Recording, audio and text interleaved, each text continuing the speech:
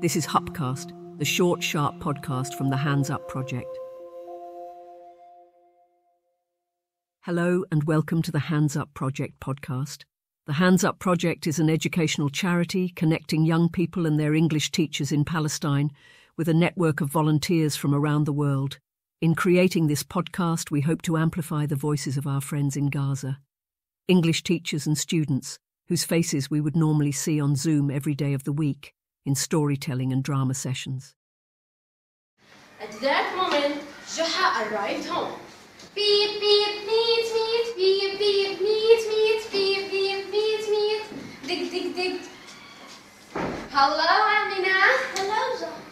I think you cooked the meat, yeah? Yeah. Okay, let's enter the house. Oh, the neighbors in our house! Welcome, Amina. Welcome, Abdullah. How are you all? Fine, thanks. Oh, Amina, you can give us the meat. Let's move it quickly. Amina, while the plates are empty, Amina, where's the meat? I'm so sorry, Rahaf. We were waiting for you, and you were talking, and you didn't see the cat took the meat. The cat? What did she do? It ate it all. Give me this cat. Where's this cat? The cat ate all the meat? Give me it. The cat weighs 3 kilos, and the meat was 3 kilos too.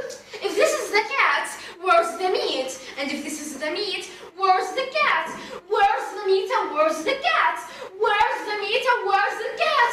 Where's my meat? Where's my meat? Oh my gosh!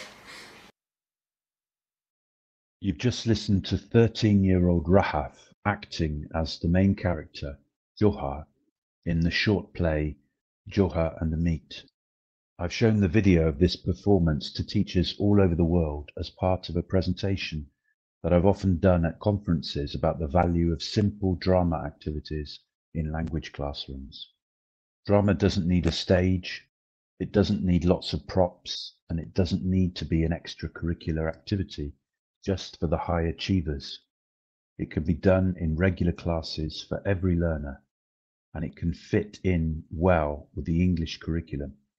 No one has shown this more than the teachers and students of Gaza. Like so many young people in Gaza, Rahaf has grown up acting and performing in English and has become a confident and articulate young woman. She's the daughter of Saida, whose story we relayed in a previous podcast. Just after I got the written message from Saida, I got this audio message from Rahaf, who's now 20, telling the story from her perspective. This is my story, one of thousands. It all started when we had to leave our home. We had to stay in my grandparents' house, thinking it would be safe. After almost 3 weeks there, we went back home to bring some clean clothes. 'Cause the day we left, we didn't bring anything with us. We just escaped fast as the bombs were faster.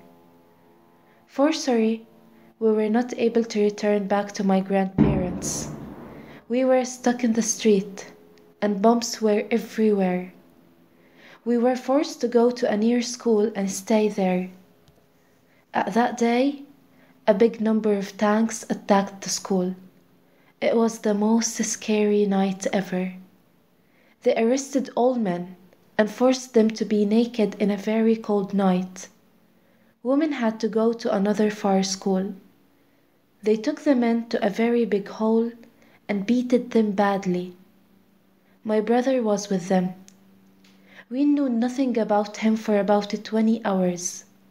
When he came, he told us that he walked naked for a very long distance, and the soldiers told them not to wear any clothes, and to go to Salah ad-Din Street, and from there to the south of Gaza. And everyone knows that going there means going to death, as the roads to the south were closed by the tanks. There was a plane following them all the way. If anyone tried to escape, they will all be killed. For my 15-year-old brother, He was chosen to help a woman on a wheelchair. The woman weighs almost 150 kilos, and my brother doesn't have the strength to help her. So they shot over his head and told him he will be killed if he didn't go faster. They also forced him to take off his clothes. That night, we didn't sleep at all. Meeting them after all this was kind of a miracle. The next day, we knew that the tanks are going to attack the new school. So we left going to Shifa Hospital, walking for almost 3 hours carrying many heavy bags, leaving behind my grandparents, my 2 uncles and their families stuck in their home. I can't forget the scene of the tanks in front of their house. They were sieged there for 8 days with no water or food. They couldn't even turn on the lights. Sadly, on the 25th of December, we lost our Uncle Sami. A small plane entered his room and killed him. He was body pieces. Only his leg was found. He stayed for 5 days and nobody could collect his body parts. Can you imagine that? Can anyone imagine being with the body bits of someone of your beloved and couldn't do anything? This is Gaza. At that time, we stayed in a very small house with another family. After the death of my uncle, we lost the connection with my mother's family. A week after, we heard that the tanks left their street. We went running there. We found out that my grandparents' home was destroyed. My home and the whole building were totally burned. And my mother's car and my uncle's, the martyr, were also burnt. We lost everything in a blink of an eye. We suffered for days and we're still suffering, but the world can't hear us anymore. Here is Gaza. Rahaf al-Madhoun, the 3rd of January, 2024.